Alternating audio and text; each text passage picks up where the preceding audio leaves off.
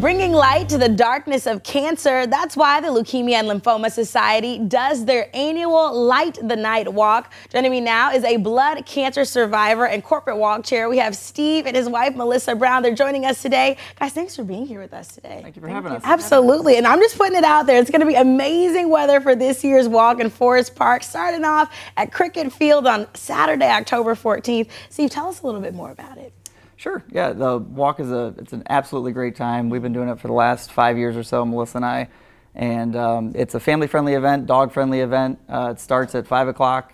There's a dog show. Purina is a big sponsor this year at 5:30, and the ceremony of the walk begins at 7:30. Awesome. And this is a perfect way to give back to the community because the funds that are raised from this walk truly does go back to research and to patient services. I mean, how are those funds really helping support those fighting, surviving, and thriving with cancer? Well, I can speak personally on that. So I was diagnosed with cancer in 2018 and spent 3 years going through chemotherapy, and the treatments themselves are very difficult. The very things that were saving my life were also caused liver failure and caused me to be in the hospital for a good deal of time.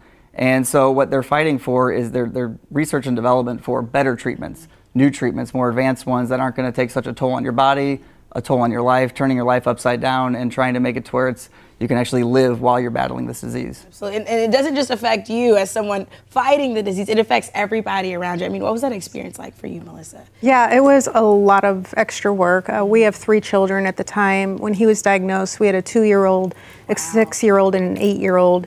And he spent 2 months in the hospital. So just, trying to find somebody to watch our kids so I could go up and help them out and just bring them fresh clothes and maybe some food he wants. Just the little things, right? Right. Mm-hmm. And those funds really do continue to help support everyone, their family, because they are also being impacted as well. You guys also allow those funds to help co-pay some assistances. Patients sometimes need air, getting to and from appointments. That money really does go a long way, especially when it comes to treatment, right? Yeah, when I was in the treatment pods at the hospital, I was next to people who had flown in from Kentucky or from Minnesota or from Iowa, all over the Midwest. And you don't think about as difficult as it was for us logistically, how hard it was for them to transplant their entire lives just to be at the good hospital care that we have in St. Louis. So it really does take a toll on patients and their families. And also it's just one of those things where you're completely in the dark. You don't know necessarily what to do. You don't know maybe even what disease you have. And so LLS provides a lot of light to you in trying to guide you and navigate through that uncertainty. I love that. Well, we are helping you guys light the night as well because I know it can be tough and so many people are being impacted by leukemia and lymphoma. And St. Louis, if you want to come on out, show your love, show your support, and truly help light the night, you absolutely can. Give us the details one more time on the event.